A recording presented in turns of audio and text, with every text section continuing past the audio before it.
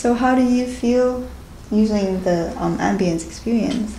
I thought it was very relaxing, and since I'm an illustrator, I don't necessarily want to draw all the time, but I do appreciate it as an option. So if I'm not going to draw, then I'll usually just like go through the different scenes or whatever and just choose the one that I like. And I think my favorite right now is probably the rainstorm one, because I love the sound of rain and stuff.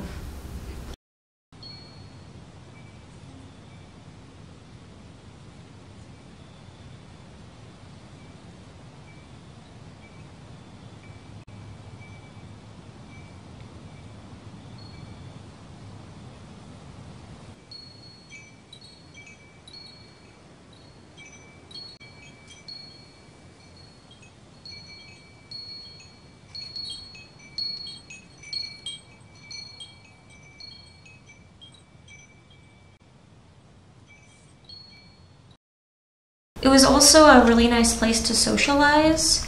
Me and Jonathan were hanging in there on the chairs, and it was really cool how you could like draw on the tablet and then just flick it up on the screen. And so it was really fun because he drew a face, and then I decided to add a mustache on it, and then he added a hat on it, and we just kept building up the character so much until the character just had like a whole story behind him, and drew scenery, and we made it into a narrative almost. And